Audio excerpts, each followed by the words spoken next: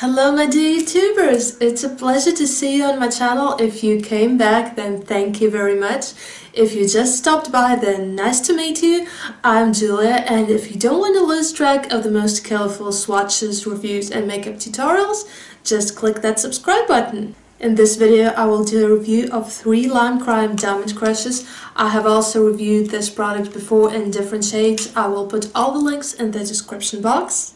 And just as always, I will show them swatched in one thin layer, in multiple layers, and over a lipstick.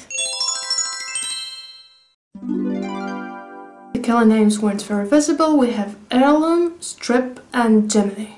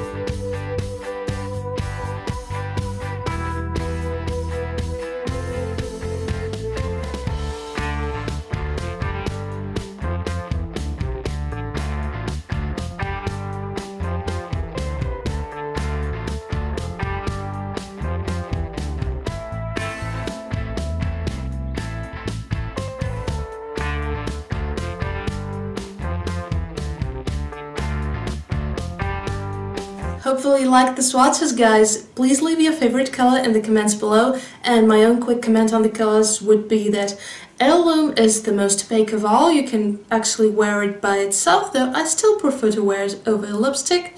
Strip lightens my lips a little bit. It is a very cool pink and I really love wearing it over blue or purple. It gives a lavender shift. Gemini is the most patchy of all when applied by itself, but is absolutely perfect when applied over a lipstick. As for me, it darkens my lips a little bit, and I really love this burgundy color with a blue sparkle. As for the formula for the quality, I adore this product. It's the 100th time I buy the diamond crushes. I keep buying new colors, so I really love them.